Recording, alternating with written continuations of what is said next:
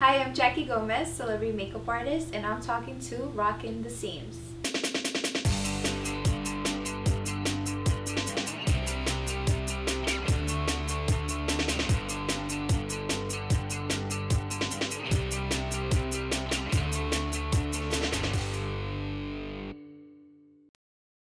When I started working with Beyonce, I was also assisting back then, so I already knew who she was and she knew who I was.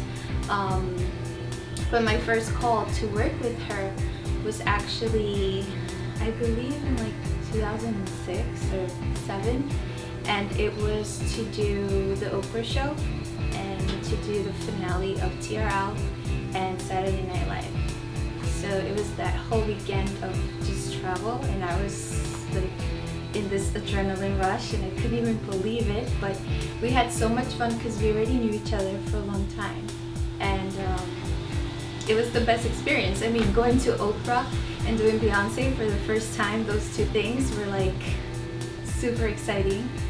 And then the finale of TRL was such a huge deal because TRL was like such a big show. And then Saturday Night Live with Justin Timberlake, that was like the best. So it was such a great experience. While I was an assistant, Destiny's Child, they were always so colorful, and Miss Tina Knowles was always making their costumes, and everything was so like elaborate and detailed. And then as time went by and Beyonce became a solo artist, it was more just fashion designers that she would wear with her stylist. He would sell her.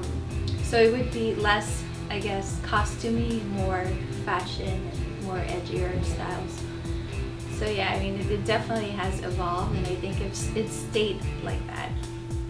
It's mostly neutral colors. I'm known more for like natural beauty and just like enhancing your natural beauty. So think of palettes from like browns to nudes to maybe just black and white, those type of colors. And then maybe like a pop with the lip, like a lipstick or a lip gloss that has a bright color in it.